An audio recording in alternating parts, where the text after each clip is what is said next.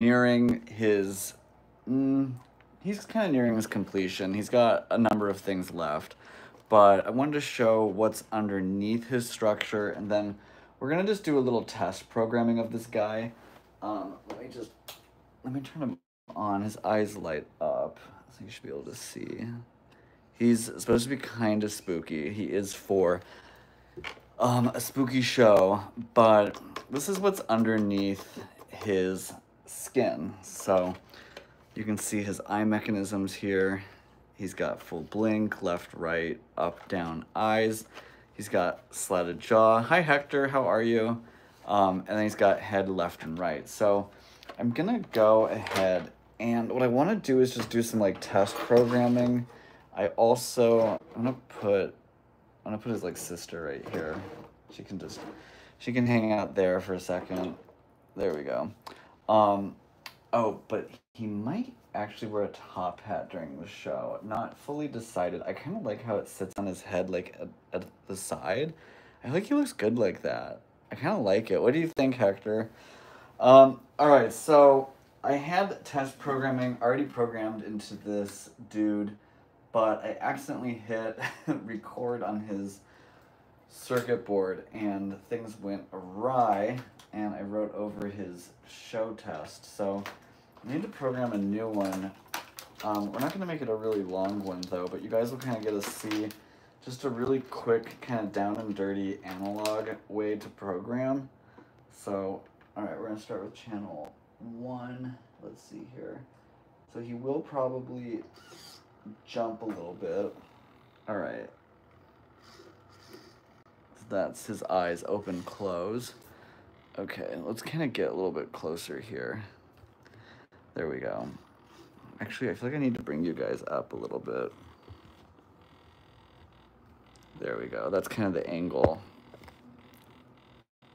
Kind of a bit more the angle he's meant to be seen at. So that's his blink. So he's got full, that's wide eye, kind of semi-closed. And then that's fully closed. So the inside is painted, but I might get another coat because it's a little reflective.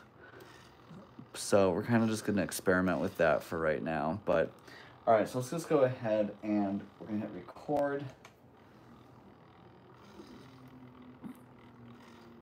I'm just going to kind of do some eye movements. And then what you're going to see is like over time, these movements will get added to each other. So whatever I record on his eyes right now will play back when we go to his next movement. So right now we're just doing eye blink.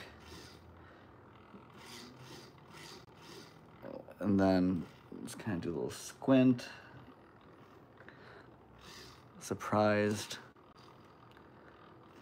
We're gonna do 1, 2, 3.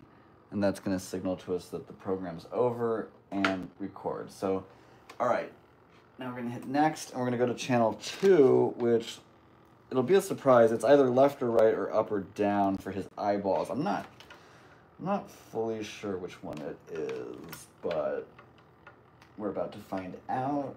Here we go in 3, 2, 1, and let's hit record.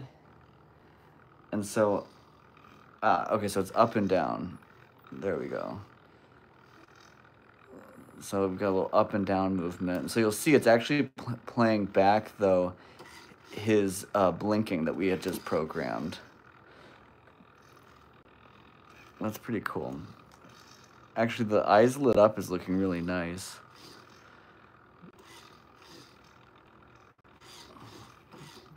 That movement very subtly like really adds a lot to the character.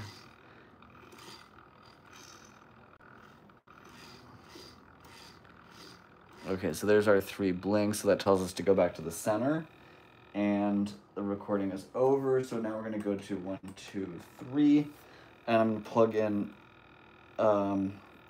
movement number 3, and we'll find out what that is. I'm pretty sure that has to be left and right. So if movement 2 was up and down, that should be left and right. So 1, 2, 3. Yeah, let's see. Here we go.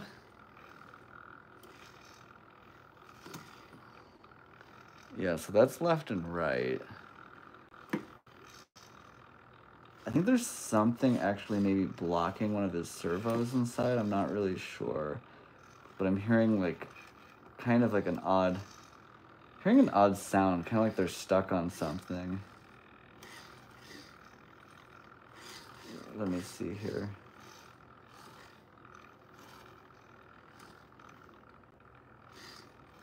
I want them to kind of look. I think whatever it was moved, actually. All right, and that was our 3 blinks to go back to home. All right, so now we're going to move on to movement 1, 2, 3, 4. And I think 4 is head left and right, I'm pretty sure. But I could be wrong. It's kind of going to just be a surprise. Here we go. I'm kind of like untangling his wires as I do this. He's like, there we go. So that is left and right. All right, so that's where we're going to start. So we're on 4. So now we're going to do head left, right.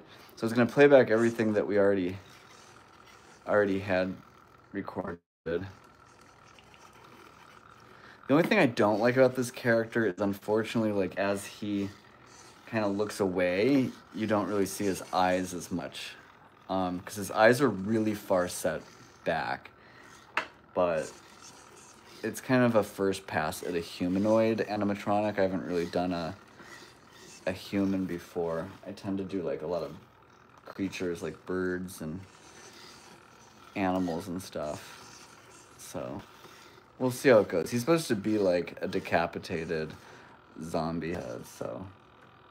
All right, and that is back to the beginning. All right, here we go. Let's do 1, 2, 3, 4, 5. So now we're gonna program movement number 5.